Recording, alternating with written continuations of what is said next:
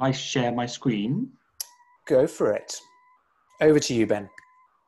Thanks so much. Right, let's see if this works.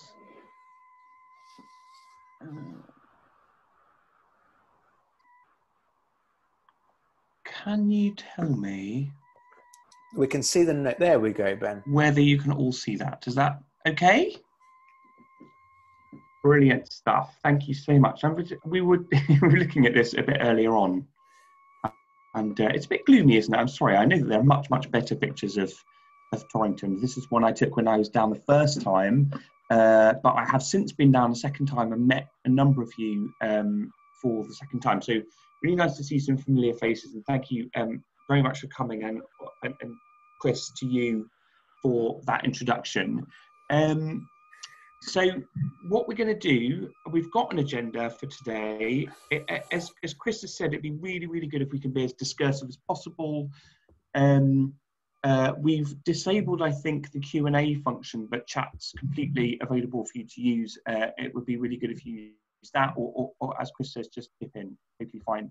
Either way, I'm very happy just to have that discussion. Those of you that don't know me, a quick bit of my background. So I have been in the sort of place professionals game for about 20 years now. I had a sort of background in working in London, but I now work all over the country to support all sorts of different places, and particularly in sort of recovery from COVID at the moment. I've got interest particularly in local economies. I used to run a successful street food market. I worked quite a lot in neighbourhood planning. So those of you that understand and that have prepared neighbourhood plans, you'll know what I'm talking about. And also I'm on the Government High Streets Task Force, which is really about helping high streets across the UK recover. So we've done the housekeeping. There's gonna be particular times when we ask you to pitch in for particular things, but as I say, just jump in as you want. The agenda for today, so I'm just gonna talk about places in general and 5 things I've learnt in my experience from places. And then I want to do a bit of a recap of the vital and viable work that we did through the Institute for Place Management last year. I'm not actually here in that capacity this time, but certainly what we're trying to do is follow on from that vital and viable work, particularly as we're looking at that sort of COVID recovery, that economic recovery for place. Then we're going to look at some of the sort of stats around coronavirus and what's changed, how other places are managing recovery. We'll ask you a few questions about how your sort of personal shopping habits and how people are doing in the town, some of the barriers to success, and then the action planning process itself. So the output of this is a very, very quick and dirty, where I speak to as many people as I possibly can, and these are the things that I think can be achievable. I'm really hoping that it's not going to be too controversial. Maybe a bit of controversy isn't such a bad thing, but the idea is that we have a discussion about what isn't and isn't achievable. This isn't the only one I'm doing. I'm also looking at Bideford, and I'm also looking at Holsworthy. So there will be some similarities and differences. So just before we get started, does anybody want to pitch in, say anything, or shall I just dive on in? Also, Chris, if you can monitor who's got hands up and stuff, and just stop me if people have got hands up, because I can't actually see that. Go on, John. I'm just wondering if we've got a time scale for this meeting, because if we haven't, it could go on forever. We're running until 8 o'clock. 8. 8 is our absolute maximum, John, but we're hoping to get out before then. Perfect. Thanks very much. Okay. Okay. So I just wanted to talk about places in general, and 5 things that I've learned about places that might help the discussion a little bit, just to frame it. The first one, and I think it's quite an important one, is that all places, all towns are unique. And I think one of the things that we have seen recently, well, certainly over the last 20 years, is this idea of the clone town, the idea that where basically every place started to look the same from the 1990s. There's a lot of expansion aggressively into places, lots of chains all appearing in the same sort of places, and sort of a risk aversion on the part of landlords. And I think one of the things that's been really interesting to note about the towns of North Devon is that they've been quite shielded by that. We've seen some signs that the independents are being a lot more supported these days, and really where there were too many chains, people weren't being attracted into town centres. So actually, uniqueness is a really important thing for places, and it's something that I've totally seen across the board in North Devon. I think also where you have places that all look the same, that's really driving people to out of town places, driving people to internet shopping. So this resurgence of being independent is really important. I think it's not, when I talk about uniqueness, it doesn't just come from shopping as well. I think places are becoming more attractive because of a whole range of activities. So things like events and festivals, markets I was talking about before, the evening economy. You can provide your place with a sense of uniqueness using all sorts of different techniques and providing all sorts of different amenities. And I'm sort of seeing that wherever I go, is that's what's really helping places get better.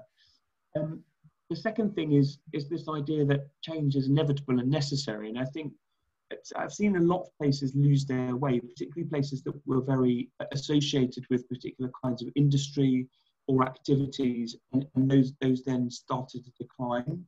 I think it's really important that people understand that where places feel like nothing ever changes, actually places are always in flux. And I think some people that I've spoken to in the towns I've visited in North Devon so far, you know, they sort of say the town's going to survive, and they're absolutely right. I think the issue is really that change is going to be necessary for the town to be sort of sustainable in the long term, and that's sort of why I'm doing the job that I'm doing. If it's just left to its own devices, actually what we'll see is a sort of slow economic decline, particularly around retail. And although you don't have to do anything about that, it just means fewer jobs for younger people, fewer amenities for you as townsfolk, and you know, sort of without a plan, it just means, you know, there's no focus on where you're headed as a place, and I think that's quite important. So time for a bit of change, and that's sort of what the plan's about. The third thing, this is this John F. Kennedy quote, it's really about illustrating the importance of collective action and personal responsibility. And I know that the people here are, in a sense, kind of self-selecting, in the sense that you all work really hard to bring about change in your places. And I think as much as possible, if people can be encouraged to think about what they can do rather than how they can be sort of supported by others, it's, you know, it's I guess what I'm saying is the places that I've seen really change over time are the ones where people have really sort of stepped up and made those changes themselves. And I know that somewhere like Torrington is sort of fantastically supported by a great volunteer network, and you can sort of only do so much. But I suppose what will go in the action plan is a real mixture of the sort of infrastructure projects that the council can do, but also some of those things that can happen locally at your behest. I think this is sort of connected, but there's this whole idea that not everyone cares about where they live, and that's okay. And I think, again, those people that are on this call, you know, they're very clear that they care about the places, but you shouldn't beat yourself up, I suppose, if you're not able to convince absolutely everybody to get involved in the place. And, you know, as much as we would like that to be the case, you know, people can be quite self-interested in it at times, and sometimes it's not, you know, it's not everyone all working together. It's been a real learning curve for me to understand that in my job. But just, you know, this isn't, people are busy. There's all sorts of reasons they can't get involved. And then the last one is that the whole thing that you can absolutely do nothing if you want to. And I think there are all sorts of things to learn from places that sort of choose not to create a plan, and there's all sorts of things around, sort of half-day closing that happens in different places, and some people just don't want to swap, their Wednesday afternoon just for that additional bit of profit, and that's also okay, and we see that happening in a lot of different places. But I guess the point is that if we're trying to link that idea of demand and supply, for tourists, for locals, for all sorts of different people that are coming into the town, and we have to have quite frank conversations with ourselves about, where the plan is and what the plan is to sort of meet those needs. Now, if I could just, before we just open it up a bit, I just wanted to recap what we learned last year. So we did this SWOT analysis, strengths, weaknesses, opportunities, and threats. And I just wanted to concentrate specifically on the opportunities, because what we want to do in this call and in the action plan is really focus on the future rather than talk about the problems of the past. So just to run through them really quickly, in terms of opportunities, there's this whole idea in Torrington that there needs to be a much more sort of joined up approach, particularly physically, between the different amenities and assets you've got, some of which are slightly out of town. So in Rosemore, the Parker Trail, the Commons, these ideas of trails and sculptures around the town, I think is a really interesting one, and something that may or may not still be really important as we come out of lockdown. Again, that idea of capitalising on volunteers, really strong volunteer network.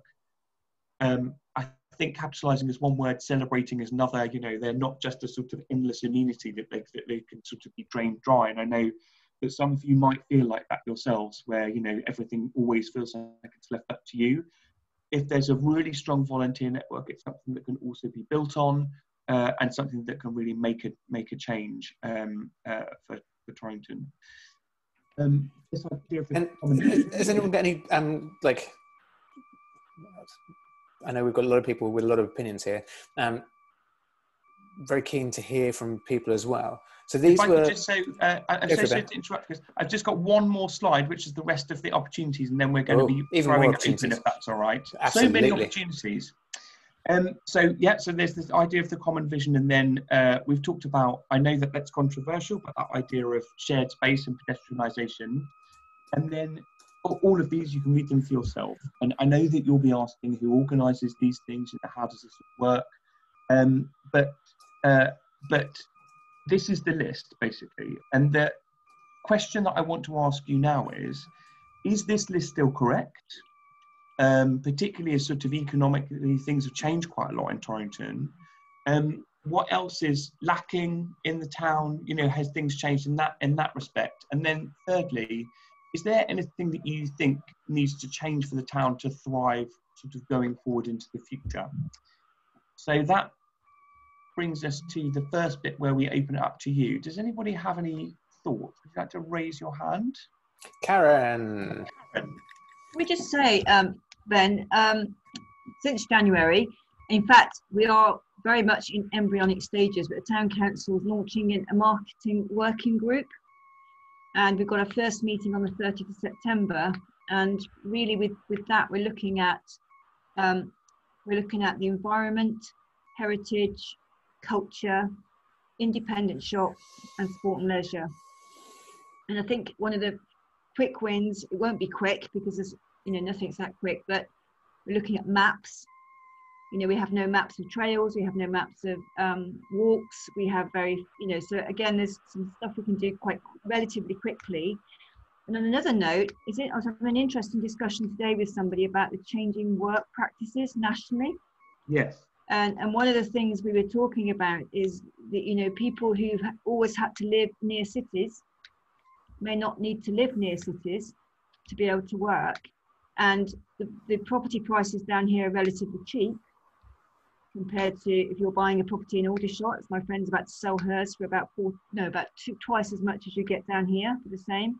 So, there's sort of one eye on the future in that very much of, hot off the press is that the changing work culture that we're seeing, in sort of come forth now post-COVID, could actually also significantly affect demographics as well of the town, and housing, particularly that daytime population. That sort of, to have that daytime spend in the town really can change things. And actually, when I've been to see some of the estate agents in some of the other North Devon towns, I didn't manage to actually find one in Torrington, but they said that they've had lots of inquiries from people from much further afield than they ordinarily would, for people looking to move into North Devon. So I think you're absolutely right, Karen. That's sort of like on the cusp of the wave, isn't it, really? That's sort of happened since January. Yeah. Whole, it's a national picture. So it's just sort of those things. But the marketing group, we're meeting for the first time in a couple of weeks. And I would imagine we're inviting people onto that group. Anyone who's got an interest in any of those particular areas, we're really looking for skill-based. So we're hoping that could sort of help with some of these issues that maybe we're going to discuss as we go forward from this as well. That's really exciting. Thanks. John, you had a comment. Indeed, I do. I'm aware that most of the people who work hard for Torrington, in Torrington, are probably already there doing it. And most of us are, not unsurprisingly, quite weary from having thrown our weight behind doing quite a lot of things in Torrington over the years. And we see the same faces on a constant basis leading these groups, and it's the leading in the groups that we are short of people to actually cover that ground. I think it would help everybody. The one thing that is always outstanding is the investment part. We all have great ideas and we all have thoughts of what we can do with it, but none of this will ever be happening if it's not predicated on the fact we actually get investment to actually push them forward. And I think a lot of people are a little bit wary of trying to get involved in these things because they don't know how to get the money, and they don't know if there's any money available. And not many people will also understand where that money is going to come from either. And it's always been the biggest problem is how to get your hands on some of the money. And quite simply, the entire of Torrington could do with just somebody who just fills out funding forms the entire time and can actually relate to the issues that the leaders, for want of a better word, take to the table and seek out the funding that is necessary to actually build on the base. John, can I come in at this point? I think the crucial point is that funders don't fund projects that aren't part of a strategic picture. And so if we're just talking about disjointed, something here, something there, they're not going to buy in. We need, and this is part of why we need to be doing these workshops, to make sure that actually we are drawing more people in, we are listening to more people, that we're getting more engagement, and not just having the same people who feel, oh, wow, was I that strongly worded? But we do need to make sure that we've got more people so that people don't feel, well, it's just going to be the same old, same old. And that might mean doing the occasional radical thing and trying things out, but that has to be based on conversations like this. Anyway, any other thoughts on some of those opportunities that Ben shared? Richard.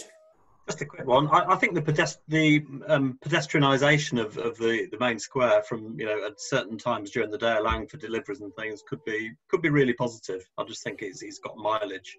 Richard, and not meaning to put you on the spot, feel free to not answer this. But from a plough perspective, if say there was pedestrianisation after 2 p.m. on a Saturday, would that create an opportunity for the plough? Yeah, possibly. It might mean that if we have the cafe back open by then and we've got a busy live event in the evening and it's summer, that we could offer food outside on the street. I mean, it's interesting the way under COVID, isn't it? It's interesting seeing cafes and restaurants and the way they've sort of basically taken over the roads. I was in Aberystwyth last couple of weeks ago, and they closed off the whole city centre. And had sort of council stewards making sure that people didn't sort of drive up those roads, and all the restaurants and cafes just spread out onto the road. And I remember walking around thinking this could stick, because it didn't seem to be an issue at all. And they reopened the road strangely at 6 o'clock in the evening, but during the day, or between 10 and 6, they were actually the main streets in Aberystwyth were all closed, and all the cafes and restaurants spread out into the road, and it did have a genuine kind of continental feel. It was great. I think my perspective is very much, and this is very much a conversation starter rather than a conversation end, that the time of the year that people in Torrington love most is Mayfair, which is the time of year that we shut the square off and allow people to actually kind of enjoy that square in a safe environment. I think we know that it's not necessarily going to work all day, every day, but what do people think about kind of opportunities to experiment around that? I can see John's hand up. I'm keen to hear from some other people as well, but we'll go for John to start out with. I've always threatened the fact that pedestrianising Torrington is something that need to be baby steps, but it's something that we really should look at sensibly on a timescale that'll work for the community and the businesses, and to see if there's any common ground. I fully appreciate the issues of business and how they will see pedestrianisation, but I don't think until we try it as a trial, we're going to find ourselves unable to actually visualise what the outcome's going to be. Exactly. Innovation based on experimentation, creating data and response. Fantastic. Right. Councillor Bright, welcome. I'm hoping this is suggesting that CNR has finished before 7 o'clock, which is a very positive sign. Any other thoughts or comments on that? Jill. I'm just checking I'm not muted yet. No, you're coming through loud and clear. I think when we talk about pedestrianisation, there is quite a bit of negativity comes across, but I think one of the things we could do is trial it, and maybe even just have one night a week where we start with sort of baby steps regarding pedestrianisation. I was sitting in the square on Friday doing a footfall, and somebody came up and said, I don't know why we don't have this square pedestrianised, and then people can sit out and have coffees and stuff. And I said, yeah, you know, we've sort of mooted it, but doesn't seem to be that many people in favour at the minute, and they were adamant that they thought it was a great idea. So I think there is a bit of a mixture. So maybe if we trial it and then perhaps think about having maybe one night or afternoon and early evening with perhaps if there's a big plough event on where we do that might work. Well, I mean, I wonder, Richard, if we have a conversation at some point about whether there could be an outdoor event at some point in the next couple of months. We'll ask the community what they feel and see what can be done. But we can carry that one on as a side conversation. Charlotte, were you waving your hand there? I was. Hi, Chris. I just wanted to, one of the problems that we have in Torrington is that there's nowhere to actually eat in the evening. And obviously Richard suggested that maybe, you know, once the plough reopens, maybe that might be a possibility. But that would be the biggest draw, I think, for most people to actually want to come in and spend time in a pedestrianised area, is to be able to eat out. But there's a lot of you know, closures at the moment, like the Black Horse is now closed. Obviously the cafes generally aren't open in town at the moment. So I think we need to try and think about how we could draw people in from a food perspective, perhaps. I would agree wholeheartedly. I would also encourage people to note that in the chat function, I've put up a web link which starts with bit.ly/the Globe Torrington. It is case sensitive. So this is an online form that I launched earlier today, basically asking people's thoughts about the proposals that have come forward from Torridge, Great Torrington Town Council, Petrock and the Plough Arts Centre to bring forward a community acquisition of the Globe. And it's points like that, Charlotte, about the fact that we do need a stronger nighttime economy. We do need jobs, which were mentioned earlier by Ben, to actually get the town centre moving and, more importantly, working for as many parts of our community as possible. So yeah, so if we can all complete that one and share it to everyone we can think of, then that would be hugely appreciated, please. Okay, right. I think I'm going to hand back to Ben. Yeah, right. Hey, does anybody have any further thoughts they want to raise So at this just point? to say that to bring people in, you, as well as you need the places open to be able to have a continental coffee or something to eat, you know, what about something like a film night? You know, you have an outdoor film night. I don't know, but we do need something going on if we're going to try breaking ground and experimenting. I think it's good to, we've got to experiment in some shape or form, but it's a balance between, and that's where, you know, we need the Chamber of Trade involved in this, or the, you know, the businesses around the square as well. But I'm sure there's room for the two to run together. Is it fair to say that there aren't any particular downsides to pedestrianisation after a certain point in the day? I mean, most of the businesses are closed by what, 5 at the latest? 5:30, I think is the latest one of them, yeah. So it would be possible for us to consider doing all sorts of different things in the evening. It's just a question of who organises them, I suppose. Yeah, but, yeah. I think the evenings it goes. I mean, Councillor Clayton's been doing some football, and it was quite surprising how many people were still walking through the town, even though the shops weren't open. So I think, yeah, I think there's potential. Okay, I'm aware. Over to John Burrell, please.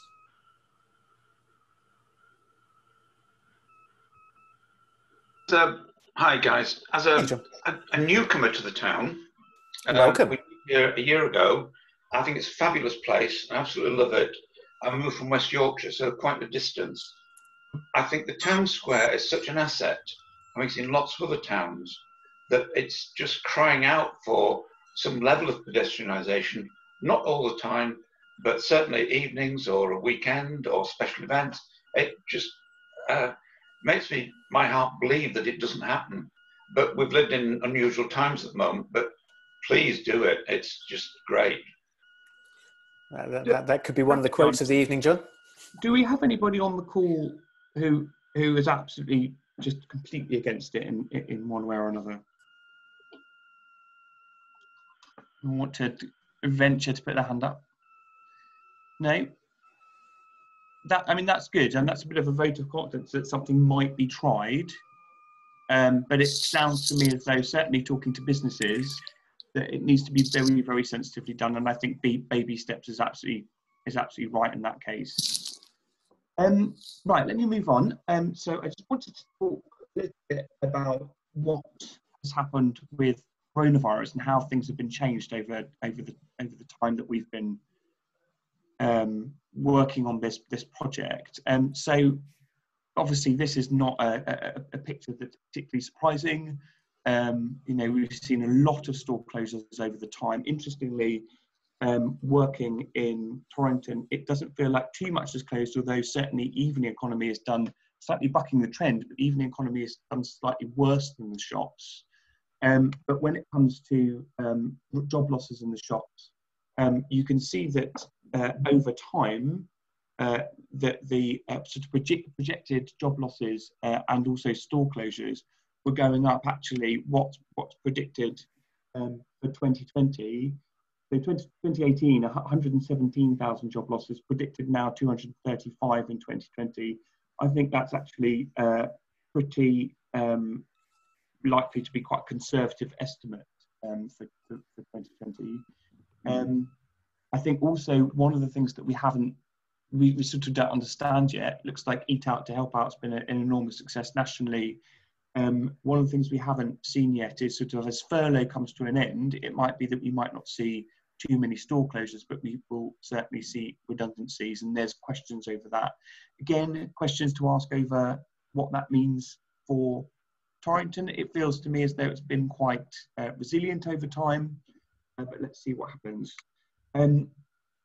Just in terms of the sort of main factors that I think particularly will also affect Torrington, I mean, hospitality in terms of, I mean, I know that you don't have hotels, which is partly the sort of big drive behind the globe, but hospitality has been in trouble for quite a long time, and particularly due to sort of spiralling rents, labour shortages, that sort of thing. So when it comes to designing what happens with the globe, you need to think very carefully about how that will be structured, who will work there, and what are the sort of broader activities that can go around it. And I'm thinking particularly, you know, there are several sort of main assets in the town. There's the plough, there's the globe, there's the community hall, and I think a sort of concerted plan for those to work together will be quite important, actually, for their assured success. Social infrastructure is another really interesting one.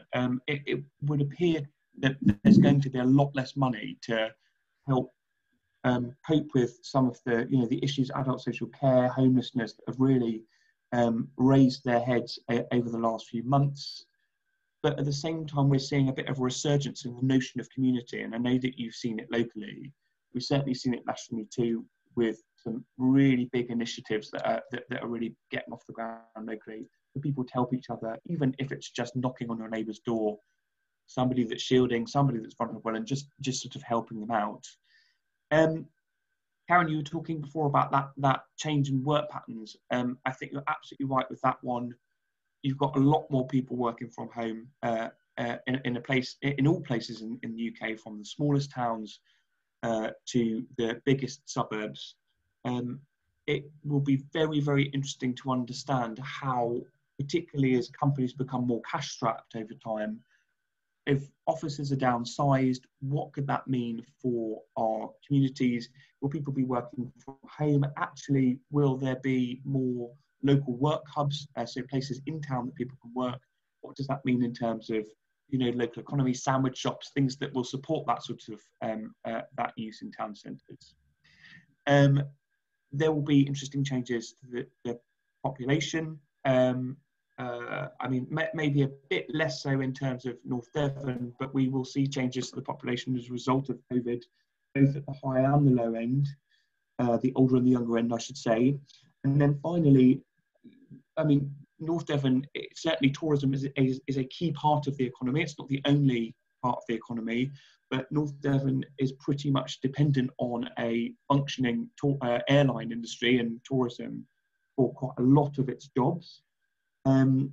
Be really interesting to understand, and, you know, I hope not too tragic, but interesting to understand what the loss of the 2020 season is going to look like, whether businesses will be lost as a result. Now, I've seen certainly in a number of places that I've been working in that the summer season with the vacationers has been a lot more successful than maybe some anticipated. So some of your thoughts on that, and how, and I know you don't have tons of tourists, but some of your thoughts on how things have been working in that respect would be interesting to note after this section. Let's talk a little bit about how places are managing recovery, because there are some ideas in here that might help you a little bit. So places like Kendal, Northallerton, Saltaire, they're doing some quite interesting stuff around the virtual high street. There are apps now available in places that have, you know, shopping centres or high streets, which essentially just take that high street online, enable you to be able to click and collect. So if there are a number of different shops that are participating in it, then you would be able to order your shopping online, and then you'd be able to, that would essentially be delivered to you, or you could just, sorry, Chris, I see your hand up. That's right. I was going to say, you on the edge, so I don't. That's okay. I was going to, Felicity's joined just at exactly the right time. Sorry, I'm late. I couldn't get on to the. Don't worry at all. But it'd be great to get you. Nice to see you. Hi, Ben. It'd be great to get you and Angie's opinion on something like this. So Shop Appy, as Ben said, is something that actually we've been looking into along with a couple of other platforms. And effectively, it's a site or an app that brings together all of the stores in Torrington, as an example. So you could all have an online presence through this app. So anyone in the local community knows, right, I want to buy something locally, online, from Torrington. Mm-hmm. And it creates an online store for all of you. Some of the options enable you to then create a central place for people to come into the town and then collect all of their order from various different shops in one foul swoop. Does that sound interesting? Does that sound convoluted? What would your initial thoughts be? Just to jump in there, Karen, it's also probably worth you knowing that. I mean, they've all got slightly different focuses, and Loyal Free is really good on trails, and sort of it does really interesting things around sort of tourism and, you know, getting people to understand the heritage of the town as well as sort of retail side of things. So they've all got slightly different focuses. Oh, there is Karen. Yeah. Felicity, Ange, any thoughts on that kind of an opportunity? I mean, I think for our business, which, you know, if somebody wants to pick up a massive great chest of drawers or something, and obviously there's sort of logistical, you know, difficulties around that. Mm-hmm. But would it be useful for example, to have a place where, as a new item of sort of comes into the shop, that you could very simply post it onto this portal. Anyone in Torrington could have a look through and go, oh yeah, you know what, I really like that. Or would you fear that people would have a look on the online portal and then go, oh, actually, I don't need to come into the shop to browse? Yeah, I mean, I think our shop in particular is a browser, a browsy place. You don't know what's there, sort of, and to photograph things, crikey, that would be a full-time job in itself, I think. Okay. Yeah. Joe, my other half, does a lot of that with Facebook anyway. So every week we put a Facebook post on to show what new stock's in. If people, we have a lot of people that sell through us, so we update the things that they've been doing and making and creating as well. So we sort of do that every week anyway. I mean, I think if it, as Felicity said, because of the kind of things that we sell, in a way, we sell sort of similar things in the sense that, you know, we do big furniture, but we do small gifts as well. Mm-hmm. We've done some posting of gifts during coronavirus, but other than that, we do a lot of deliveries. you know, people come in and buy a table, we deliver it. So it sort of, it might work for some of the shops, but I don't think it would work for all of them. It is, I think, what we're kind of coming to. Ange, I completely agree. It's the interesting thing about, so we've got various different people who are like yourselves selling through Facebook. It's then a case of, right, well, how do we make sure, this could be a solution, it might not be, I'm not certain myself. How do we make sure that everyone from across Torrington can find one place to find all of the people who are selling, rather than going, right, I need to go over here to find that person. They're on Facebook, but I'm going to find someone else who's on Etsy, and someone else is selling through Instagram, and it's that variety of platforms that then creates the potential confusion. I see what you mean. So somewhere that you can just go to one place, and from there you can see that there's this, there's this, there's this, there's this. Absolutely. And then you might decide, okay, I'll go and have a look there. I mean, that would work. Whether or not being able to sell through that particular portal would be possibly overcomplicate things, but maybe it could be just to provide the information. Again, this is where it's best to have these conversations and we find the right things eventually. So, okay, Karen, shifting to you, and then I'm aware that Mr. Ashleford is probably going to say to me...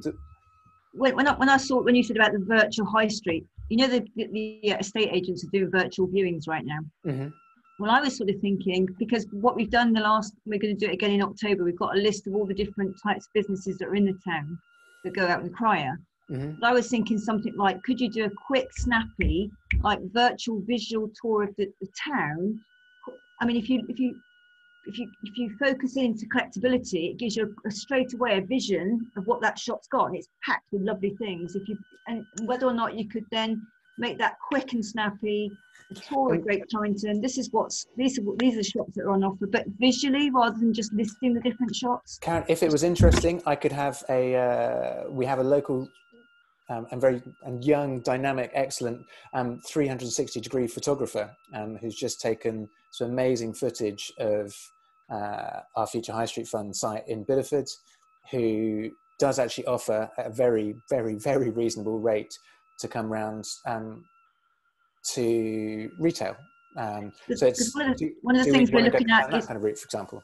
Because one of the things we're looking at is a town map anyway, maybe local artist listing the shop. But if you can visually see what's in the shop, you know, the shop is at 11, no, is it 11? No, the one in the market. There's all the different numbers, sorry. I mean, you just got to look in that and it takes your attention straight away because there's lots of things in there. So if you could just snapshot each shop and business that there is in Torrington, that would be, you know, an opportunity for people to do a virtual tour of what's available in the town centre and the Paddy Market. Just an idea, really. But it'd be interesting, Chris, the details of that person. Yeah, Hamish has been working on it, but he's unfortunately off at the moment. So, Felicity, I'm going to come to you in a sec. I'm aware that Mr. Ashleford has got his hand up, and I'm guessing he's going to talk about the One Torrington website. Evening all. That's what I was going to say. Yeah, exactly. Yeah, that's what I was going to come on to. So we launched the onegreattorrington.uk website back at the beginning of June, and that has got the opportunity for shops and local groups and societies, etc., to put their listing online. They can upload photos of their shop and their wares or whatever they might be doing. So the opportunity is there. We could, with a small pot of money, expand that to include the virtual tours, which I know Karen has referred to, and others. So there is scope to build on that website as we venture into the future. Okay. Would it be possible to get people's kind of, as we said, at the moment we've got people selling this through Facebook, through Etsy, through all sorts of channels. Is that something that at the moment you've been pushing people to provide as well? Yeah, so each listing will have obviously the contact details, the description, photos, and links to social media, whichever platform they might be on, any or all. Fantastic. Ian, just for those people who haven't come across the site, could I ask you to please just put that into the chat as well so that anyone can access that. Ian, just so you're aware, this, it is being recorded as well, so these kind of things hopefully can get out to as many people as possible moving forward. Right. Well, that was an interesting discussion.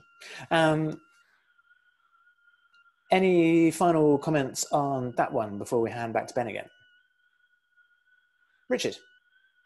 One, it might seem kind of counterintuitive that we could do things online, but we are thinking as part of social distancing, if we can reopen with limited audiences for live events within the plough and for films that mainly for live events, we could stream them at the same time. So we're looking to try and get capital funds to get the cameras and so on and the extra technical expertise, so that people who don't want to risk it, in inverted commas, could stay at home and perhaps order some food from takeaways in Torrington, etc., etc. It could be linked to it, or and a small audience will pay to risk it and watch it live within the plough. You mean to enjoy the atmosphere of the wonderful Plough Arts Centre? Indeed. Absolutely. Okay. No, I mean, it does sound counterintuitive to a certain extent, but we all know that we need to be looking at different opportunities and diversify. And it's the places that are diversifying that have been the ones that are successful. I think Torrington's already shown a great example of that with the town hall taking on the Sunday lunches and the steak nights from the Black Horse to just make the most of opportunities. So it's where we look creatively that we're going to be successful. Okay. Councillor Bright, you have your hand up. I think it was going to be for the One Great Torrington website, wasn't it, Chris? Oh, yes, yeah. So, yeah, I was going to... Yeah. However, it will come as no surprise, Mr. John Eels, is that hand wafting around again? I'm sorry. No need for apologies. Opinions are great. I'm just aware that actually, from what I'm seeing from within town, Torrington has actually braved the COVID crisis remarkably well with its, the shopping that's been done in town. I have never seen town fuller on some of the days I've been in town. I mean, it literally has been heaving. And this hasn't all just been, people from holiday home somewhere else. This has been locals actually bothering to shop in town and finding town and actually buying their wares from town. And that's no pun included. It's just a case of, you know, if you look back 6 months, everybody drove to Morrison's and that was the end of life.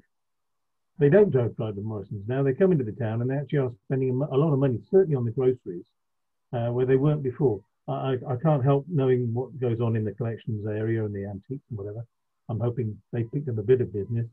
But from the outside looking in, and that's just the outside slightly looking in, I would sense that actually Torrington has held up better than it was before. Not even as well, but actually better. And that's all I say. People may be able to tell me otherwise.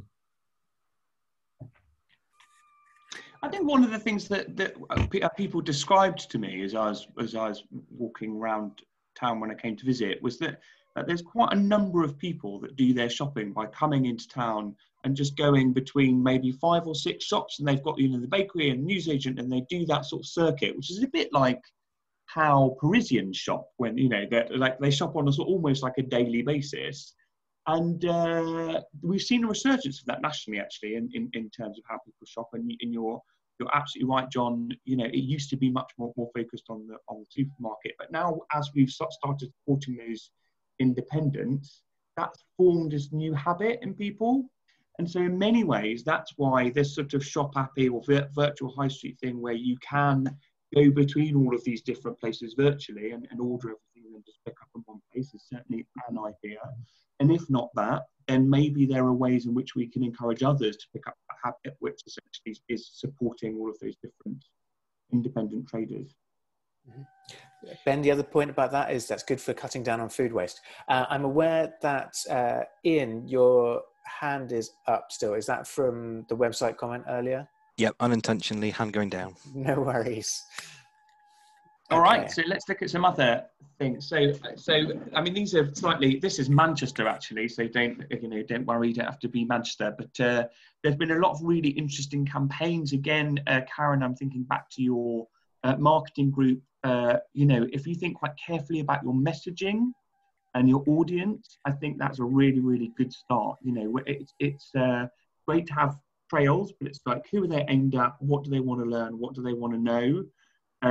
Is some interesting work that you can do around that sort of stuff. But this is very bright and welcoming imagery from Manchester there. Oswestry has done some really interesting work on vacant shops. Now, you don't have loads of vacant shops, it's fair to say, but those that you do, so just as an example, what Oswestry is doing, it's launched this thing called Future Oswestry, and it's the Town Council Local Business Improvement District, and they've got £700,000 grant from central government, I think it is. And they're basically using that to do up shop fronts, to really sort of, you know, spruce up the town a little bit, and to use those shops as meanwhile space for new businesses. And I'm sort of quite struck by Torrington as a place that has some young people. Some of them may want to start a business, but really sort of need the support to be able to do that. Maybe if there are you know, places in town that might support that sort of use, consider. I talked a little bit before about local work hubs. So again, this is about taking vacant space, but it doesn't need to be shops. It can be above shops or anywhere really. And I know that there's consideration in the plans for the Globe to do something around this as well, is using that daytime, you know, work from home population to essentially prop up the economy of the town. So they're not just sat at home, they're also coming in, you know, there's an ability to be able to socially distance, but also interact economically, which is really important with each other and with the town in general. For those people that have been working from home, if you've got kids, I massively sympathise for you. It can't have been easy. Not everyone is going to be able to do that forever. So if you find that your employer shuts the office, for some places, these things are going to be really, really important if those employers downsize.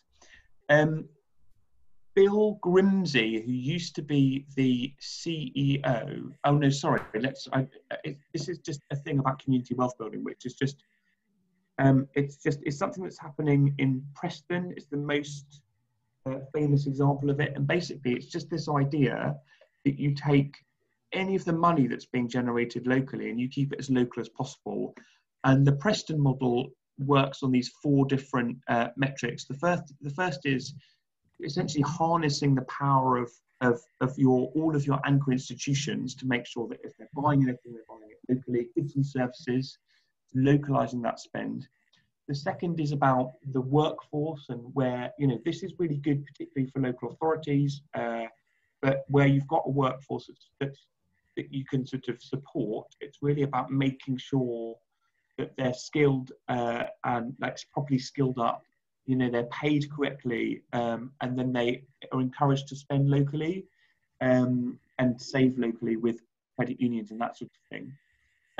The third is around land property investment. So again, with those anchor institutions, local authorities, how are they, and we're seeing this absolutely in Bideford, how are you using your land, how are you acquiring land to make sure that the economy keeps as much wealth as possible local. And then finally, this idea of economic democracy, which is it's about governance, basically. So what you can set up in governance terms that help you give your citizens greater investment in your economic future. So there can be a lot more detail that I can send you on the Preston model, but it's really, really one to consider. Bill Grimsey, I was just going to say very quickly, he's developed something called Build Back Better, which is his sort of recovery plan for towns and cities up and down the country. He's basically said, when I was CEO of Iceland, when I was CEO of Wix, we ruined the high street. We did it not really understanding what we were doing, but sort of mea culpa. And what he's saying is, you now need this massive shift in power away from central government, much more towards local communities, and having this renewed focus on localism, empowering local people, helping them sort of understand how they can design their own places, essentially. It is a fantastic read as well, Ben. I would encourage anyone with interest in regeneration. It's not an arduous one. No, it's great. It will fill you with hope for the future of your town, and very much is based along a lot of the conversations that we've been having around community at the heart of the design, around the importance of the environment, the importance of independence, the importance of fun, and equally kind of with things like the Globe, the importance of community ownership. And leadership. So that's the second one is absolutely reinforcing that idea that you people as leaders need to be as empowered as you possibly can. And I remember, so you were saying this before about the idea that it feels like it's always you, but what you need to be given is the power to be able to inspire others, to be able to help you achieve what you need to achieve for your place, particularly with that vision in mind. And then the third one, fewer cars, more green space. Now, I know rural communities are really reliant on the car. Certainly, maybe he's talking about the cities a little bit more in terms of that. But the commons as an asset for Great Torrington, I'm sure that you would agree it is something that would absolutely bring people from far and wide, even if they have to drive there. So looked at work hubs and home offices, infrastructure, things around superfast broadband, what happens with retail, particularly in terms of demand patterns. This is changing in all sorts of different ways. And also we're talking a little bit before about rural housing and how how that's changed as well. Let's do our poll. Chris, can you launch the poll? Fingers crossed. It's like launching a ship, isn't it? Who knows if it's going to work?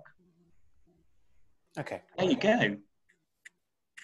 Right. So what I wanted to do at this point, and it's not massively representative, but it's just to get an idea about essentially how personal habits are changing local economies. This is all completely anonymous. We won't see how you voted. But what I'm trying to find out is how many of you shopped online before the pandemic, during lockdown and now, so to understand about, you know, whether those habits have been retained. I think we can learn a lot from that. And it also tells us about how those individual behaviours can make a difference. Right. It's all coming in now. We need more of you to vote if you can. Oh. Huh?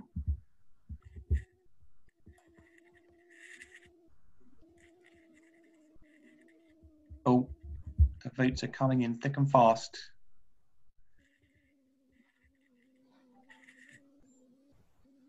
Brilliant. Okay. Right, you don't all have to vote. We've got one that hasn't voted. You don't have to vote if you don't want to. Okay, look, let's end the polling. Really useful, thank you. So, right, this is the, I'm just going to share the results here. So 75% of you did shop online before the pandemic. Interestingly enough, as far as you're concerned, that went down a bit during lockdown. That'd be interesting to understand if any of you have got any thoughts about why you stopped shopping online. And if you did begin shopping online during the pandemic, you have now continued to do so. So that is interesting in itself. Has anyone got any thoughts on why their habits changed during lockdown, or why they didn't change? No? Oh, John, you'll need to unmute yourself. My habits didn't change, but the third question says, if you began shopping online during the pandemic, do you continue to shop? I didn't begin shopping online. I was doing it already. So the third question is not one that's easy to answer. Yes, no, absolutely. You're quite right. So it's one of those things that if you were already shopping online anyway, or you'd never have shopped online, then that answer is different. Adrian, you've got your hand up. Yeah, hi. I think I did and ah about the second question, in question really about where it dropped a little bit. We had in my household, because of lockdown, my wife, for example, couldn't therefore work as being self-employed. So we had to dramatically tighten the purse strings. So from what we did online before the pandemic was really affected during the pandemic.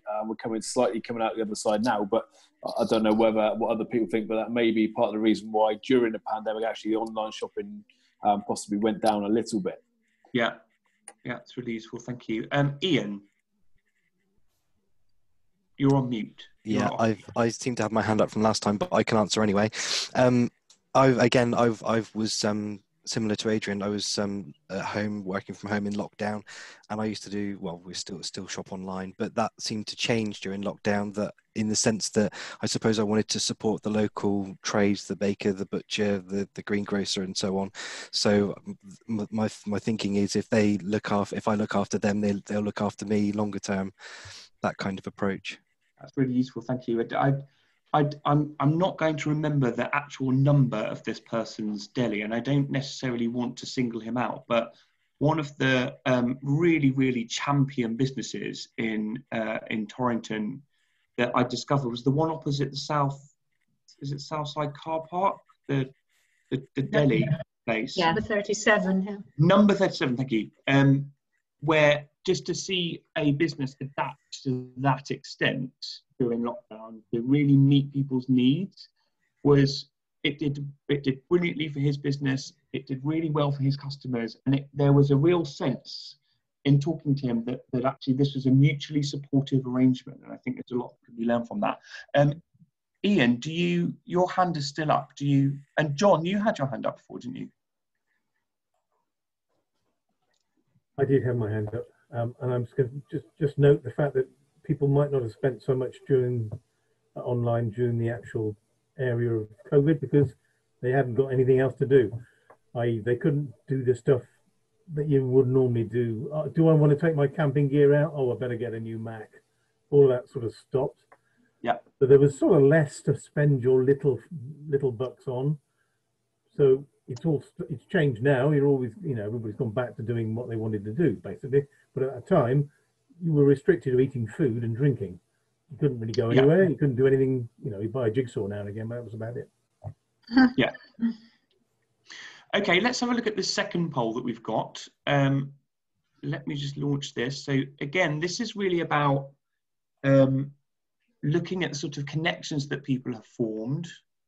And what I'm going to try and do is look at this in the context of sort of national trends and what's happened. So you may have seen some of those interesting studies that were launched that sort of showed how people have changed in terms of their social connections and local connections during the pandemic. So if you could vote in this one, what we're asking is, if you were shielding during lockdown, are you still shielding now? And most of you very clearly are not shielding. Some of you might be. That whole idea around people feeling anxious about returning to the town centre to shop, you know, again, that will have a huge impact on whether people choose to continue to shop online. We've got a question here about whether you've made new social connections. Are you volunteering more? Have you got to know your neighbours more? Maybe this is a sort of place where everyone already knew their neighbours. And then finally, this idea of about this double-edged sword about, you know, the economy needs tourists, but actually, you know, they're coming in from all parts of the country. Are they bringing the virus with them? You've been sort of mercifully, you've escaped as much as possible the coronavirus, and so I can imagine there'd be some worry there. We've had 8 out of, oh, we've lost one. We've had 10 out of 12 vote. So that's great. Okay, that's brilliant. Thank you. So this is the results of that. Okay, so so one of you is still shielding. 3 of you aren't. 64% of you didn't shield. So 7 of you didn't shield. Interesting that there is still some anxiety about people returning to the town centre to shop. Not lots. Oh, we lost John again. It's coming back. Not a lot, but it's important that we recognise that some people are still feeling a bit anxious about coming back into town. 91% of you have made new social connections, so that's really, really interesting to know. You understand, given a town the size of Torrington, you know, who those sort of social connections were. Was it about more volunteering? What was it? And then there's a really interesting even split in terms of that. And I think there's a lot.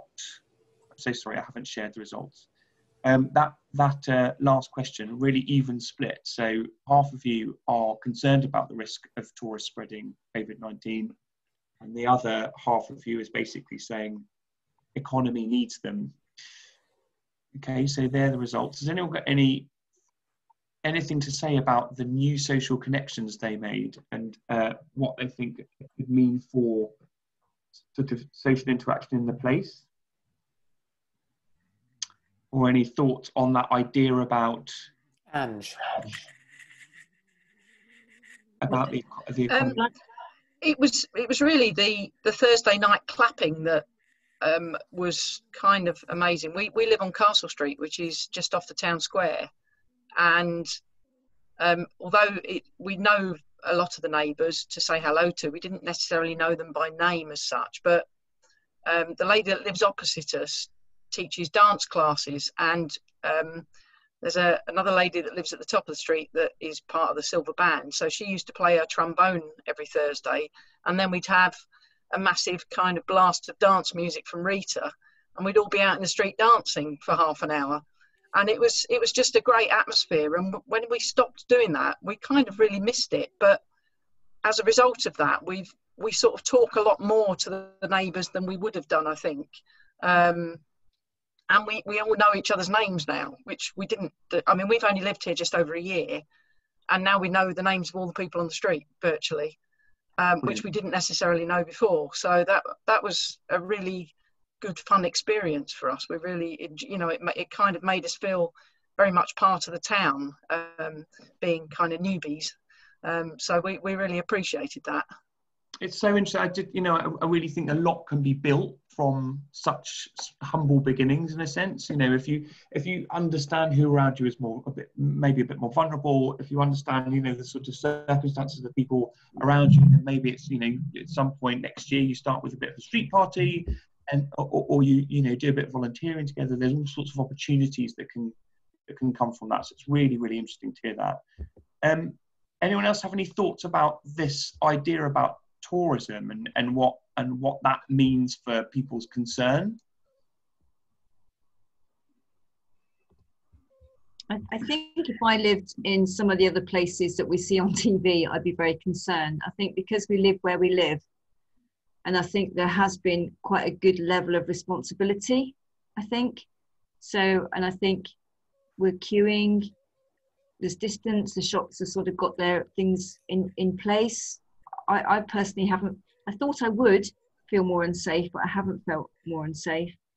But I think there are certain parts, certainly not too far away, where I'd be very concerned because of just we don't have a nightlife really, which we've already discussed, which is, a minus, but one of the plus results of that might be that we haven't had lots of opportunities for people to get together and maybe, feel that they weren't socially distancing as they should, which we've seen across the country and other places. So I think it's just because the traders have done really well in handling that, and I think that's given a sense of security really.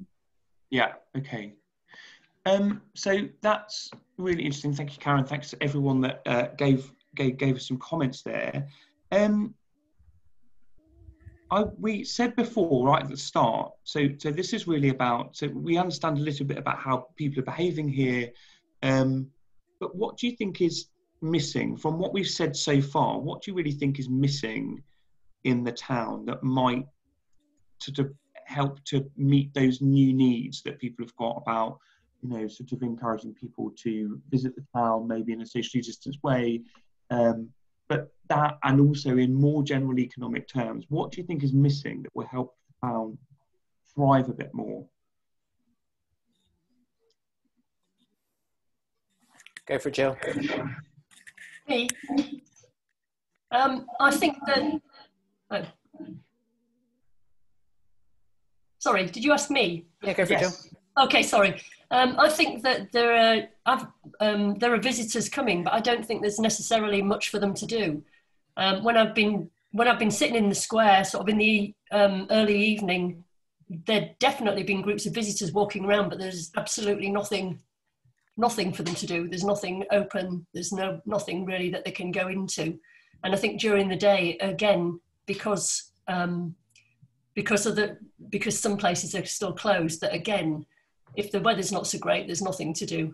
I keep sort of accosting people and saying, are you a visitor? And I sort of chivvy them towards the view and towards the commons if the weather's nice, so that they know that they can wander around there. But there's not a lot else, not many other places for them to go to. Yeah, could I just quickly ask, kind of, when you've been doing those footfall counts, you say that there's kind of visitors milling around. Would you also say that the same is true for young people, that there's not enough for them to do and that there's a lot of them milling around? Yeah, there are. There's quite a few of them. I've been sitting just outside the town hall, and they've been under the town hall chatting and practicing dance moves, etc.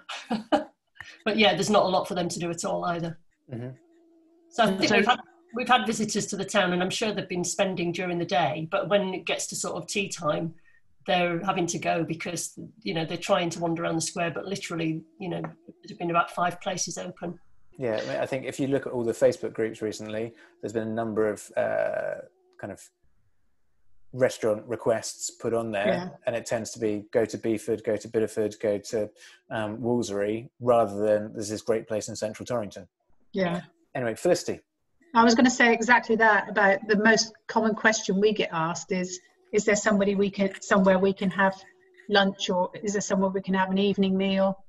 Where would you recommend for an evening meal? And there, in Torrington itself, in the town, there are very few options, if none at all at the moment. Yeah. I just booked at Winkley tonight for Saturday night. Yeah. John B.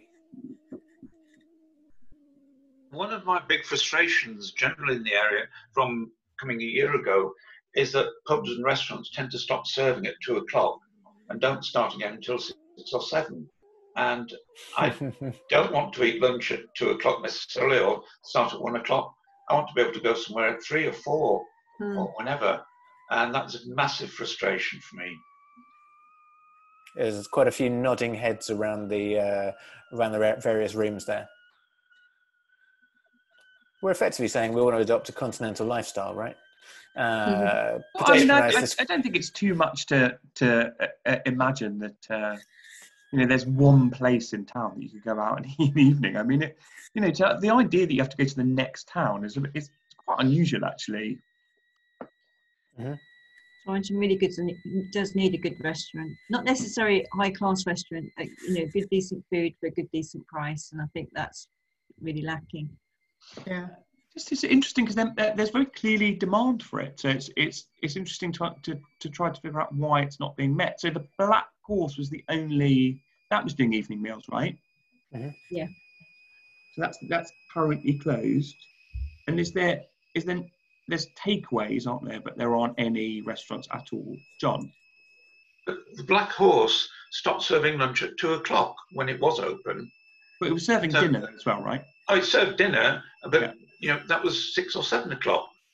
There was a big void in the middle, and that's not just Torrington. I found that pretty common around the whole area. And I don't know of many places I could go to.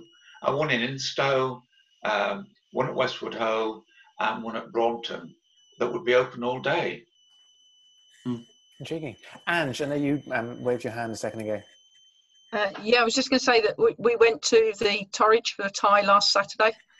And okay, you've got to walk down Mill Street and back up Mill Street, but it was very well organised, excellent food as always, and yeah, it's open in the evenings. Sit in? Pardon? To eat in? Yeah. Brilliant. Yeah. Okay. He's got lots of space because he's got a small restaurant at the back of the pub, and so there's plenty of space, and he's organised it very well, and the Thai food there is stunning. So it might be the only place to eat in the evening, but it's stunning. It's worth it. Yeah, definitely. Yeah. Very glad to hear it. Okay, good. Any other comments on any of that stuff before we move on? Well, there's Councillor Bright. Councillor Bright. Yeah, so obviously we've all identified that we don't have enough restaurants that are open for the evening. So how do we get them in? That's a very good question. Simple. I mean, this is market forces, right? I mean, I would suggest that at some point, if the demand is there, it will be met. So it feels to me as though the circumstances around the Black Horse, I don't entirely understand them, but if there is demand there, then new landlords should be found pretty quickly. You don't look convinced about that? Well, I think it could be the issue with the people owning the property rather than people wanting to get in there, I would have thought. But that's a whole different ballgame, really. Okay, so if there are circumstances around that maybe the town council or somebody else can make representations to those owners. I don't know. I mean, I just don't know the situation. But I guess the sort of basic point, maybe the Globe at some point as well. But the basic point is that if the demand is there, then it should be met. It's really interesting things happening at the community hall about steak nights and stuff, which would suggest that if they're successful, then maybe it's something that can be built on. I'd also suggest that momentum is important. So people are more reluctant to open a new business where they feel that there's not momentum in a place. So recently in Torrington, we've obviously seen the Black Horse stop trading. We've temporarily seen the Plough not being active, and within kind of the usual building. We've obviously got the Globe that's shut. And so it's a case of starting to turn some of these significant kind of blocks around. So hopefully in the not too distant future, we'll start to see some signs of the Plough being able to open its doors again. We've spoken briefly earlier about the fact that we're trying to explore creating a work hub, so shared workspace within central Torrington as well. I said today that we have posted online the community engagement survey about the Globe to start getting people excited about that project. So it's starting to get people talking positively about Torrington again, rather than just kind of go, oh, well, Torrington, of course, the plough's not there, the Black Horse, the Globe, blah, blah, blah. So it's really a case of let's start smiling, being positive, and get excited about the future, and people will get on board. And we need to have these conversations and get people moving forward. Let's talk about moving forward. So I think I said before that what we're doing with this action plan, and there's some time left to contribute to it and contribute ideas to it and everything, but what we're doing with this action plan is really trying to fit in as much as possible with strategic plans above it in the hierarchy, one of which is the North Devon Recovery Plan, and I know that obviously Torridge District Council is doing a lot as well, as are the Town Council. Just in the very short term, we've had in the immediate recovery, there's been the grants, and I've spoken to a number of businesses for whom those grants have been real sort of lifesavers over the summer. We've seen some physical changes to town centres. I don't think we've seen loads in Torrington, but generally they're about sort of helping hospitality businesses, even economy businesses, to spread out a bit, where you've got tables and chairs.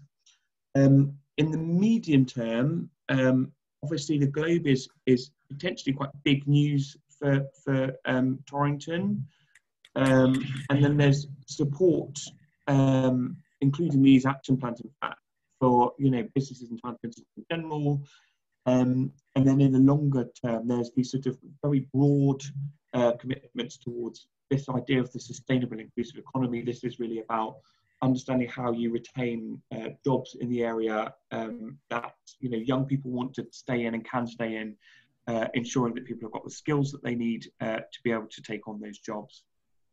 This idea about the net zero carbon society, biodiversity gain and environmental improvement is really big, and I know that there's a lot of talk about that in North Devon in general anyway. And then there's the third thing, which is around health and well-being of our communities, and a lot of that is also to do with mental health and reduction, particularly in rural areas, of social isolation. So when it comes to the action plans and what's happening in general, but also what's happening in Torrington, so there are a number of different barriers to success. The first is really around infrastructure. So, we're looking at, I actually think you've got quite good broadband, unusually for a rural area. But transport, buses is a real problem in lots of different areas. How can that be turned around to make sure that there's a lot more connection? So getting people to and from jobs and that sort of thing. And training as well, and again, the Globe is a really, really good start. There need to be lots more connections with education providers in the area to make sure that there's that sustainable, inclusive economy is built. Lack of money is always a problem. It's only going to be more of a problem, and in those sorts of situations, through austerity, and now as we sort of pay back the massive debt that was borrowed during coronavirus. There'll be a lot more, I think, need for people to sort of make those changes locally themselves as much as they can. But I think there is some investment in some of that infrastructure. And then sort of local governance and partnerships, really. Politics with a big and a small p. It's great that there are local champions, but there also needs to be a lot more people sort of stepping up where they can. Where that governance has a lack of vision, and I'm not saying it does here at all, but that sort of agreement on the direction of travel, it isn't there. That's a real barrier to success. So yes, so when it comes to the action plans, it will pretty much add the time. What I'm really keen to do is just make it absolutely based on evidence. A lot of things have been said a couple of times, which really helped me to understand what's really important to the people of the town. but where we can get evidence together. So, for instance, pedestrianisation, if it's timed closure of the streets in the evening, it would be very interesting to understand where that's happened in other places and what, where that's worked and where it hasn't worked. Every place is unique, as I've said, but any evidence that we can get that says this is an idea for you to take forward would be useful. I want it to be focused on the community as much as possible. And this is not to say that there's sort of no responsibility at all on any of the local authorities, but to have some focus on what can be done locally is quite important. When you look at what the plough has achieved locally, it's quite extraordinary, and so much of it is to do with who's involved locally. And that's why I think it's really interesting to look at that crowdfunding community share option for its funding. It's a really interesting one. As I said, complementary to the council strategies that we've looked at already. And then, I hope not too challenging, but I think it's important that rather than sort of always talk about the same things over years and years and years, maybe there are some opportunities to challenge you a little bit in what might be achievable in the action plan. But of course, you can always completely ignore it. So yes, that's it as far as the action plan is concerned. What we're going to do now is there's a period of time where I take away all of the evidence you've given me. Again, thank you so much for participating in this. Really appreciate it if it can go out on Facebook channels, both town council and district council, and just because actually you get a lot of interaction on those comments pages. If you've got some ideas, preferably ideas that you have a sort of chance of delivering and you can take a hand in delivering, rather than wouldn't it be good if there's sort of no possibility of it being delivered, I would be delighted if you get in contact with me, and I'm very, very happy for these contact details to be put onto Facebook, and obviously people can see it anyway because these are recorded. And we've got probably about 2 to 3 weeks now where I'm going away and I'm writing these action plans. There will be opportunities for you to give me ideas in the meantime, but as the draft comes in, it will go to Chris first, who's the client. I know that he will disseminate it, and then you will have the opportunity to say, oh, this is awful, this plan is not going to work, or this plan is going to work, and we're sort of keen to take this forward. And then we'll sort of finalise it at the end of October. Yeah. So I hope that's useful. Chris, over to you. No, I just say the crucial point is that this is not the end of the conversation. It's very much a start. We've had lots of reports and investigations and discussions over sort of the years. What we really need to create, and this is why I felt it was important to get Ben as an external figure, is to look at it and go, right, actually, what can we be trying to achieve from an outside perspective, so that collectively we can go, right. In a similar way to in Bideford, we've developed a theory of change around the Future High Street Fund. Is it time to have a really clear theory for this is the change that we as a community want to see in Great Torrington? And how do we draw more people in and get them more excited? So I think when I post the video, hopefully tomorrow, the more we can get that out, the more we can start drawing more people into the debate, get more people feeding into Ben's thoughts, and in line with what John was saying earlier, get more people coming and wanting to take responsibility for the future of their town and to support their community is just so important. So for now, it's 8 o'clock. Thanks everyone so much for getting involved. I look forward to seeing you all again in the near future, and let's get this debate shared. Many thanks. Take care, everyone. Thank you. Bye.